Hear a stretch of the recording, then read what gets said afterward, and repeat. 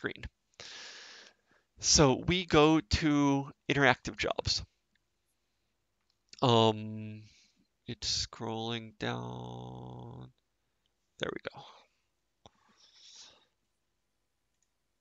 we go. I hope you enjoyed the demonstration of what work is really like. Everything going wrong, stuff changing, stuff that in theory worked last year not working anymore. So, interactive jobs. So, we've talked about the cluster a lot. We've talked about this workload manager. We have another metaphor here, that's the HPC diner, where basically the scheduling system is like the host in a restaurant. So there'll be a queue of people coming in, and the host will try to distribute people in an optimal fashion. So for example, distribute parties of 2 into the section that has tables for just 2 people, leave some bigger tables open for bigger parties, which may not even be arrived yet. Do things like take reservations. If they know a big party is coming for a reservation, they'll try to clear up a section so that they're able to seat people there soon, like as soon as they arrive. So I think we don't need to go over this metaphor a lot more. So what next then? So why interactive? Basically, the job of the queue is to make certain that whatever you require in the, like what kind of features you want, what kind of stuff you want, your jobs will get it. So Yeah. whenever you request like a seating for 2, you will get the seating for 2. Basically, you will get what kind of resources you need. Yeah. We'll talk about various resources a bit later on. So why interactive jobs? And one of the questions in the HackMD exactly got to this point. So the question said, is testing debugging handled differently? Or is it the same as submitting jobs? For example, we'd like to test and run quickly some script. So that's exactly why we talk about this first. It used to be we do a lot of talking about writing the scripts and submitting it, but just like this question implies, submitting something and waiting 5 minutes or 10 minutes for the result to come back before you debug it, that's just not a great experience. So now we first explain with interactive. So the basic idea with interactive is you can run these few commands and then it will go through the queue, but instead of having to write a script for it, you can enter the stuff directly on the command line and then see the results that come out. Or you can even submit you can submit one job that's interactive, and then you might wait a few minutes, and then the job runs, and then you have the complete shell session on the interactive node. And then you can run lots of things without queuing. So the disadvantage. So should we just start? Yeah. Should we run it, and should everybody in the audience could also run it if they feel like it? So now we're type along. So you're on your cluster. Let's see. So there's this command on here, some Python command. It's a one-liner command, but it basically just prints hi.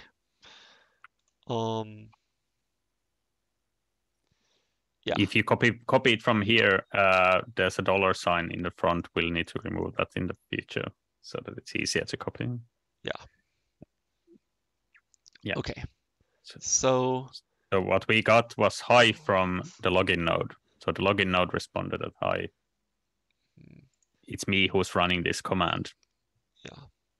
So for what we're doing now, you can be in any directory. So we're not saving any files or whatever. Okay. So now let's say we want to run this on a node environment. So basically in someone else's kitchen. If we copy this srun in front, and now what's the difference here? So at the beginning, we see srun -- mem equals 100 -- time equals 0, 10, 0. So if you notice, this looks a lot like what we put in the batch script that I was demonstrating. So srun is the thing that says, let's talk to the queuing manager, and then the resources, and then the command we run. And this will just run directly. So let's see. So we see job, something is queued, waiting for resources. It's been allocated resources, high from CSL 38. So basically we were able to run this on the environment in some other node. Yeah, so basically, instead of like cooking in our own kitchen, we suddenly cooked in a random kitchen that we just wanted a kitchen that has some burner that we can use. Mhm. So this would be useful for testing things like, for example, in my lamps example, I could have used the -n option here in order to start requesting some multiple CPU cores and things like that. Or in that case, multiple tasks, but we'll talk about parallel in later. So how But would this work in practice? So if you have a code that you think works on the login node or your own computer, you basically just add srun from the front and do the very minimum verification that it works somewhere else. Or if you're doing development and things like that, you can quickly just run this and see the output and not have to worry about all the scripts and stuff like that.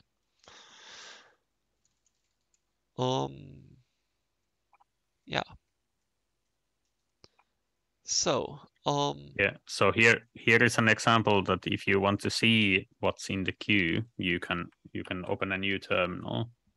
So I'll quickly, like, if it's complicated for you to open a new terminal, I'll just run it for you.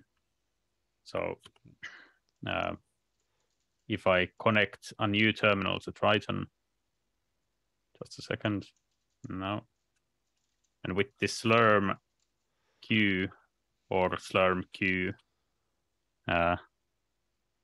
whichever way you want to pronounce it, you can get to see what jobs do you have in the queue. Yeah. So if I instead of submitting this job, I'll put a job with the sleep, so it just hangs around for, let's say, 30 seconds, so I can see it actually. If I submit it, and in another terminal I type Slurm queue, I can see that it's actually there in the queue. Yeah. So it's there, running there on the background. Yeah. So the next thing is a interactive session. Let's see. So with interactive, we can basically get a complete shell somewhere else. I guess we can wait for this to finish. Yeah, no, it's not finished. And in here we can see that the queue is again empty. Yeah. For me. Okay.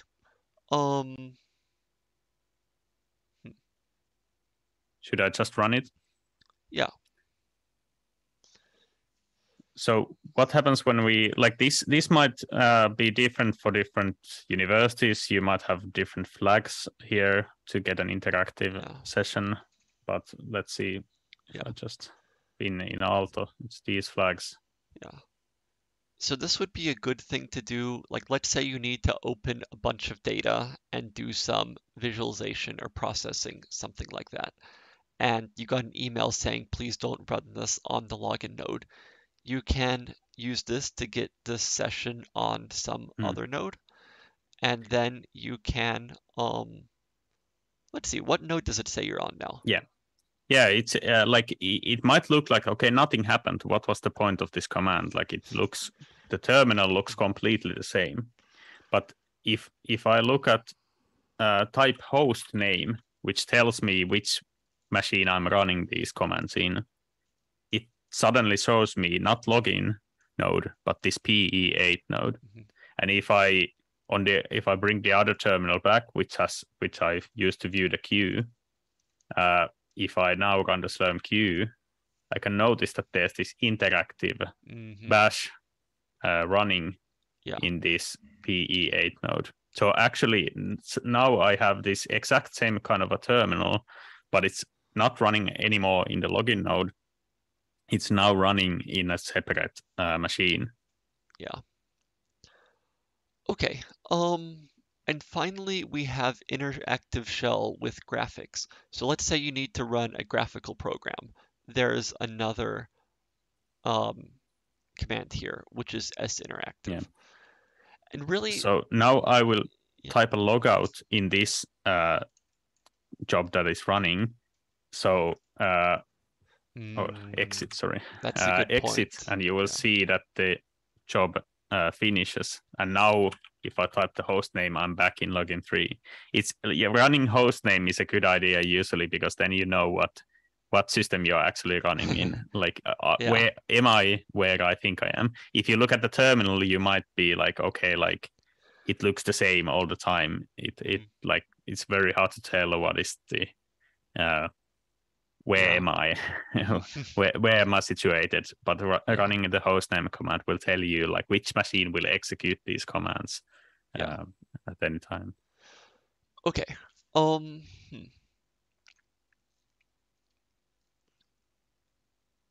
Yes. Interactive with graphics. So this is a thing. This is a bit more complicated behind the scenes than the other command that was run, but it does it in such a way that you can run graphical programs this way. But maybe we don't need to dwell on that, and let's try to go faster and we can get get to the exercises.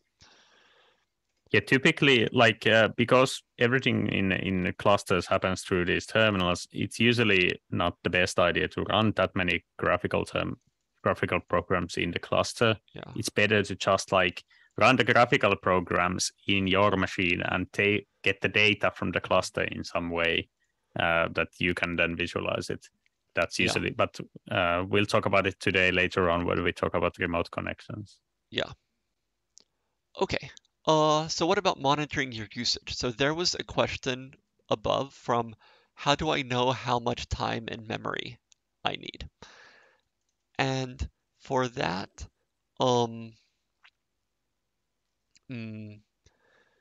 you'll usually do is run it a few times and just see how much resources it takes. So you might run it on your own computer and check the memory, or run one job and just request some huge amount of memory and see how much it actually uses, and then you reduce it to that amount. Or start small, and if it crashes, then you increase it. So basically, usually like a good example would be that like your computer, if you have a laptop or something, it might have like 16 gigabytes of memory. So if it works on your laptop with 16 gigabytes, it should work in the queue as well. If you run it on your own machine and it takes an hour to run, then I would put like 2 hours in the cluster and see how long it runs. If it crashes, then increase the time. It's a trial and error process, but it's usually a good idea to start from the like larger end of the scale and then work your way towards the smaller end, instead of like putting too strict of a limit and then the job failing because you have set as too strict of a limit. But it's usually a trial and error process. Okay, so do you want to show an example of the monitoring? So use Slurm history. So if I use the Slurm history command, well, you can see a lot of history here. I will limit it a bit, so I can say, let's say 1 hour, like this. And can you make your terminal wider? Like, because the line is wrapping here. Yeah, it will have to. It's okay if it scrolls off the screen some. Yeah. Even so wider. It's a bit. Yeah. I'll Like, have to increase the share a bit. you can't move it outside of the share? I mean, it's okay if we miss some of it, just Oh, okay. like, Yeah. still, Yeah, still too. there. So we see a Yeah, it's chart. quite small now to see. There's all of the job IDs we got when jobs were submitted, what it was when it was submitted. We see how much memory it actually used. Like these run extract things Simo was running, I see it used about 5 gigabytes of memory and took, Mm. what, 3 minutes or Yeah, so? I canceled those, so Mm, they didn't completely use the memory that they were yeah, allocated. No. yeah. But so Okay. if I limit the output still a bit, so Mhm. let's say the last 15 minutes, Yeah. if I put like 15 min here, so we see only the ones we have run in this session. You will see here that, for example, here's the Python job that we run. It wraps around now, so don't be Mhm. too worried about that. So you see that the job name is the Python. There's the start time when it run, how much memory it requested, and then you see here what is the memory usage, like Yeah. what was the memory used by the and how much time it used. Yeah. And we previously already saw the Slurm queue that you can use to see uh, are there any jobs in your queue currently, and it will show what's their status and stuff like that. Yeah. So I think we basically covered everything important on the page. So um, we haven't covered it in the exact same order, but you should have the basic idea. Um, should we split to a break for 10 minutes and then give 20 or 30 minutes for independent work on this? Yeah, so here in the exercises, I'll quickly show the exercises. We have this repository that you can download, this Git repository that you can download using this command over here. And then that has some other exercises as well that we'll be using on the coming days. And the first exercise, there's this program that tries to utilize memory, and you will try to run it in different contexts, like just running it on login node through srun and so forth. And yeah, it hopefully will demonstrate in action how to use these Slurm commands to submit a job. Yeah. It's a good idea to probably you can also use, if you want to open a new window, you can use this Slurm watch queue command to watch what jobs are running there. So you can leave this open. Like if you open a new terminal and you leave this open in the background and then submit some jobs. So if I now run here like a srun mem 500, Yeah. time 10 minutes. If I run like a sleep here, you can follow how it goes through the queue over here. So once it's in the queue, the watch will watch the queue and what happens there. So it's running there in the background. So that can also be helpful for you if you want once you're doing the job. Yeah. And if you're stuck with the exercises, join the Zoom that registered participants have. We have helpers from the different universities there. Um, yeah. What else? Mm, yeah. So basically, explore. Um, the main point is to get experience running srun and Slurm history and things like that. And be ready for the next part where we write the scripts. Okay. Yes. Great. So, talk to you. Okay, so I guess let's give 10 minutes for break and maybe 25 minutes for exercises. So we come back until mm,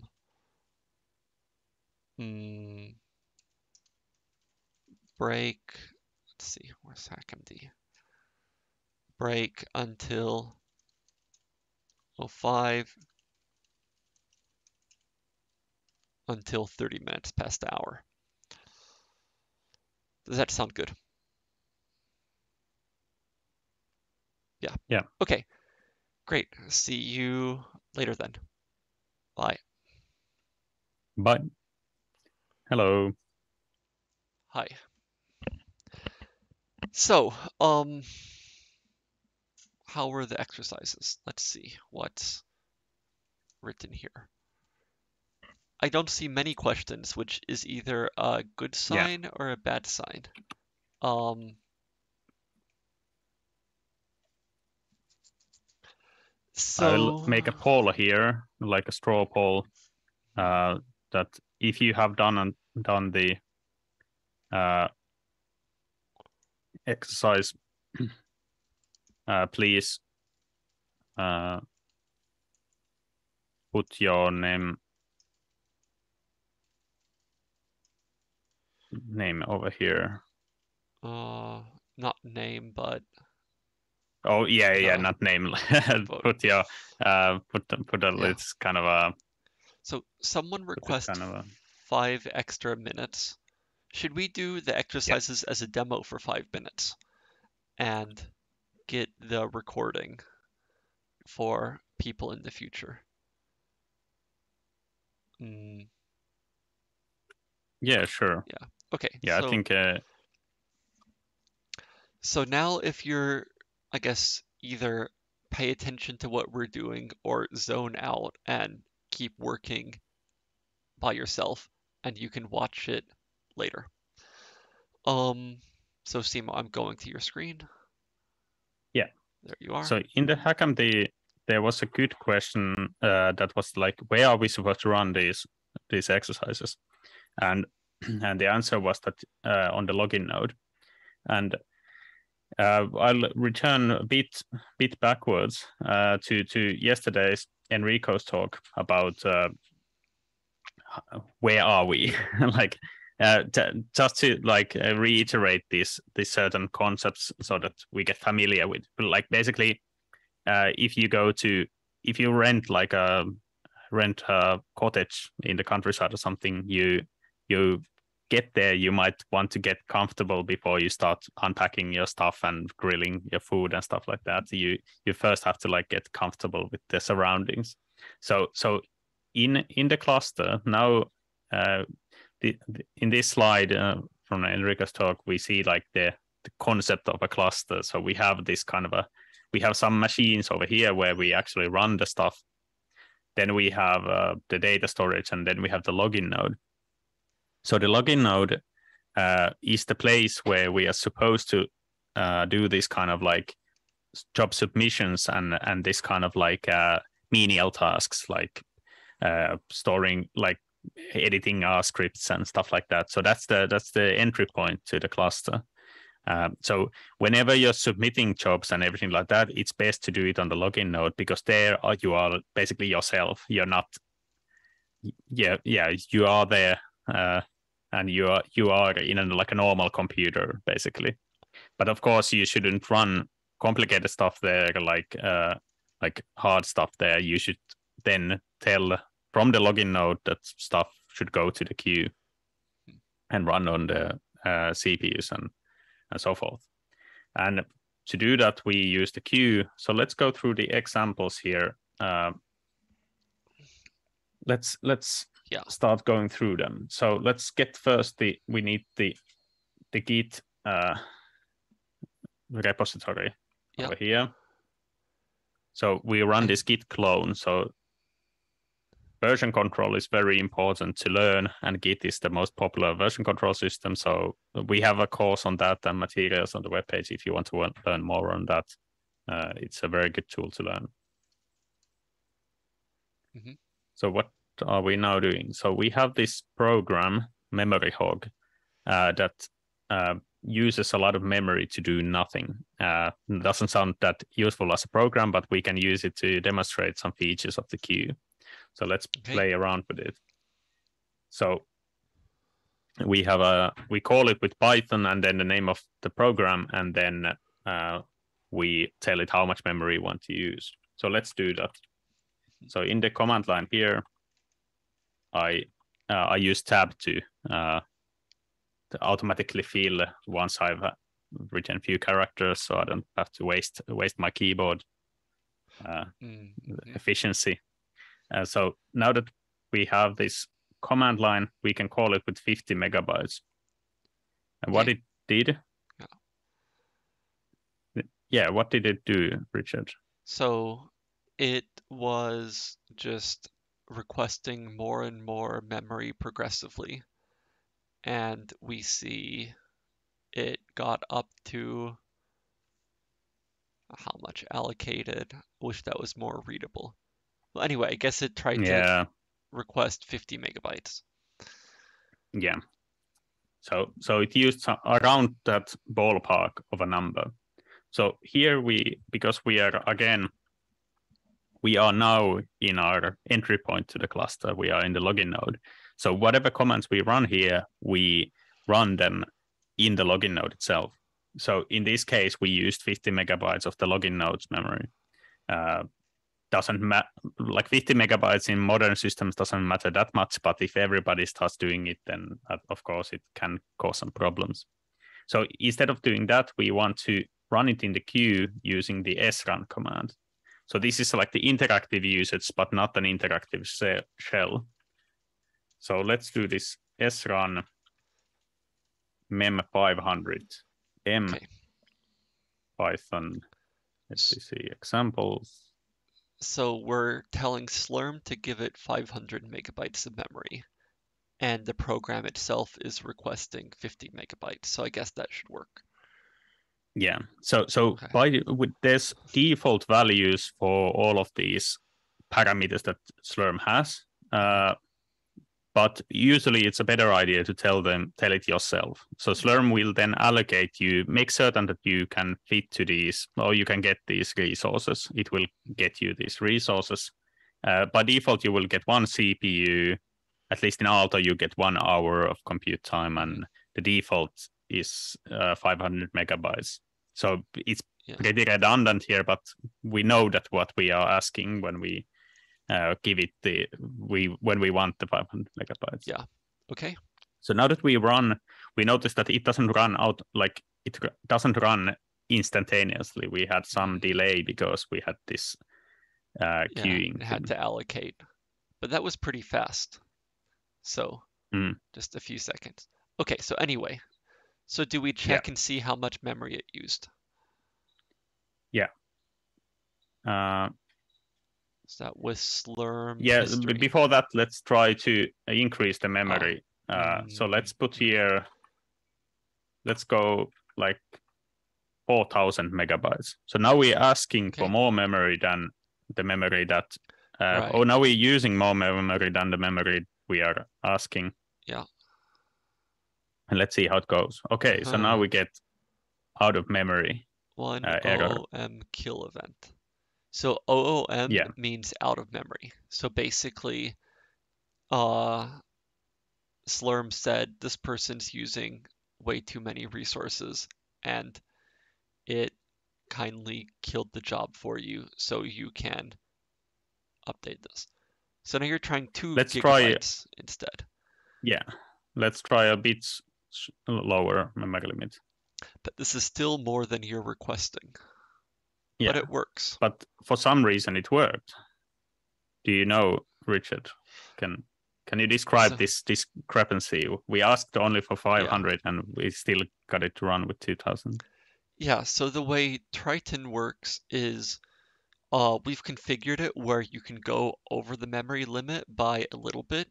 Like, is it a factor of 2 or 3, something like that? And it I think won't it's, kill you. yeah, Or 4 or 5. Well, anyway, you can go it's over factor the 4, amount. but yeah. You can go over the amount, and if if the node itself is starting to run out of memory, as in if everyone on the node is requesting too much, whoever is going over their allocation by the most amount is the first one to get killed. So basically, this gives you a little bit leeway and makes it so you don't have to request a huge amount of memory if you only need it for a short segment, like the initial loading or something like that.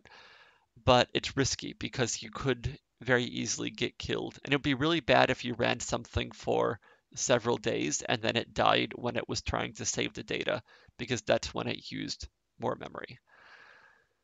Mm. But we Yeah, find, usually it's good idea still to put like a ceiling for the job that fits into the requirements that it uses. Mhm. But yeah, like Richard said, some jobs might have like this kind of a bump during, let's say, data loading or data writing, where they for a short while they require much more memory than the average memory usage. So for that kind of jobs, like if we would put a hard ceiling to the 100%, a lot of jobs might fail, and then you would have to like put the average higher, which would then mean that less jobs would get through the queue. So it gives a leeway to you to be a bit more relaxed with the memory. okay, should we go on with the examples? So Yeah. if we So look at let's look at Slurm the history, Slurm history. Yeah, I'll put like 10 minutes here. So and of course the output is a bit messy. I will make it a bit smaller so that it fits. Hopefully you're not watching this with your phone. yeah, but anyway, I see a column that says max RSS, and I guess RSS stands for, what's it, resident set size or Resident something. set size. Yeah.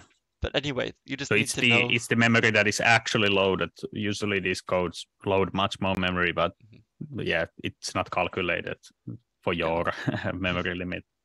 yeah. But yeah, So, so you can see here that the memory requirement, even though we use 2 gigabytes of memory, the memory usage is not necessarily recorded, because Slurm does like sampling measurement of the memory usage, and it does this sampling every 16 seconds or so. So you don't get like a real, like the actual usage, because that would reduce the efficiency of your job. You will get like some sort of a sample. So if we put like the sleep here, let's say 60 seconds, yeah, the sleep parameter, to keep it alive, let's lower it to, let's say, 500 megabytes. yeah. Okay. Or 300 megabytes. And let's run it. Now it's sleeping for 60 seconds, so the Slurm will capture it in the. Okay. But you can use it like the max RSS still is. It's a good measurement to use. If you have, because all of your jobs will be running more than 60 seconds. If they're not, then Yeah. it's not necessarily a good idea. So yeah. Let's see. So we're waiting. Should we do the next example? So we're Yeah. halfway to the next hour, or Okay. from our break. So how should Yeah. we schedule things?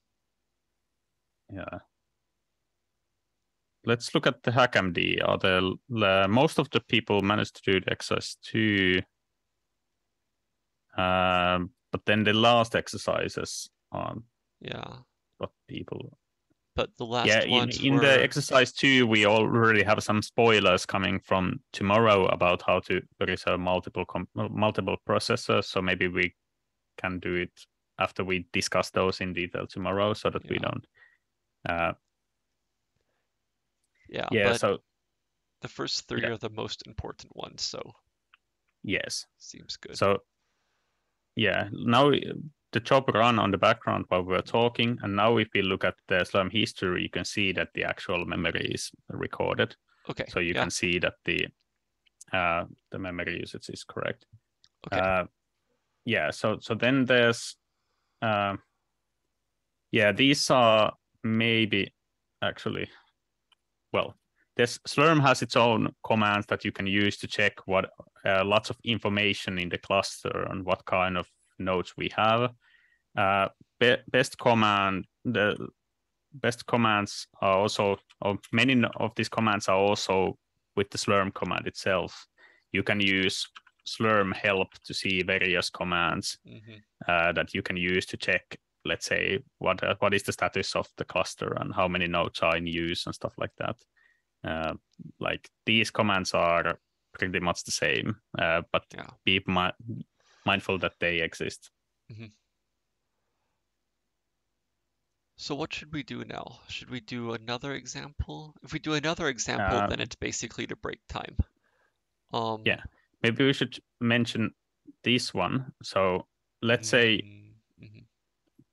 we would want to run multiple things. Like if you think about you're running something on your computer, you might do something that you have a script that runs a lot of stuff. And if you run on Triton, you might think that, okay,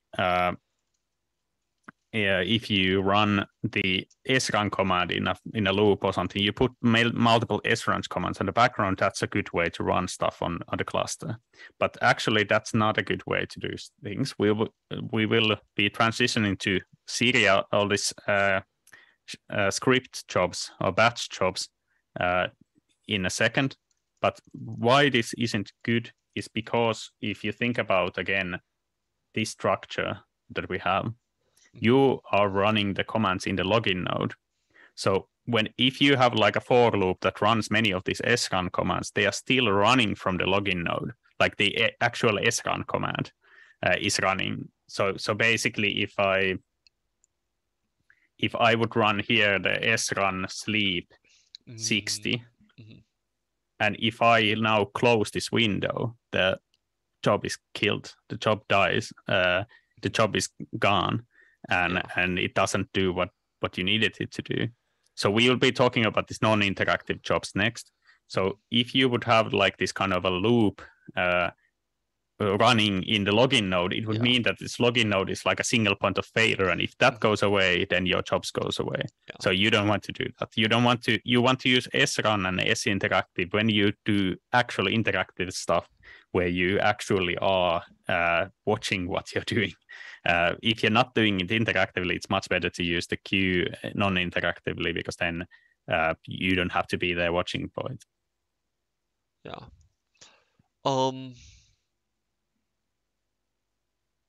Yeah, okay. Should we go to a break now and be back at the top of the hour, and then we're going right on time, I think.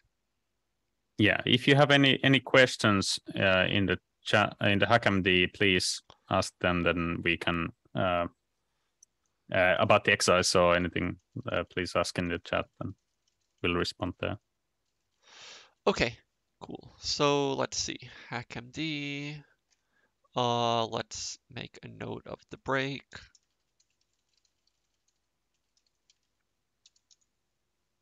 Great. Okay, see you in a little bit, 10 minutes. Bye.